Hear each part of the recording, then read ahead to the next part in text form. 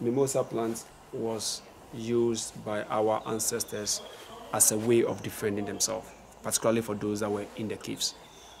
Whilst you are in the cave, you don't know the person around you.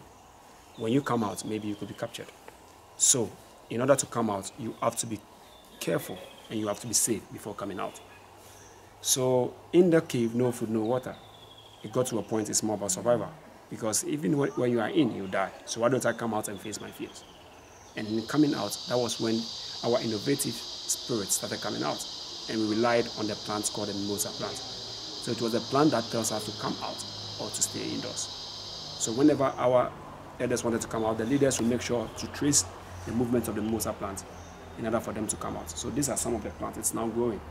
It was used in Jamaica by the Maroons, by Queen Anne of the Maroons. So the Jamaicans call it Shame Lady.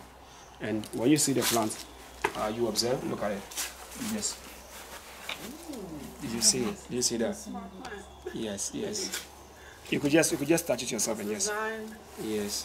This is the first plant. I know there's another plant that when it sees a fly, it pulls up. But This is the second one that I know. Yes. The Venus, yeah. This is the second plant I think I'm aware of where it will, do something.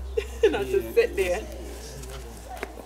So I have to hit it? Yeah, you can. So whenever they wanted to come out and the plants look like this.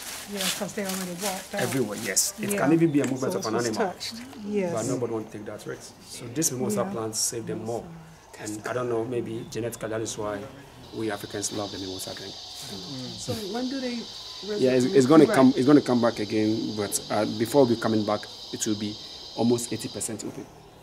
Yeah. And you say drink, so this is a... Maybe because of this, genetically, Africans in the diaspora decided to love the Mimosa plant, but they didn't know of it.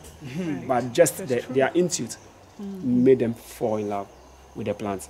But today, you have known the history of the plant. So when they tell you they love the plant more, you tell them, hey. If they tell you they love the drink more, you tell them you love it because this plant, the Mimosa, played a special roles in your lives. Let's make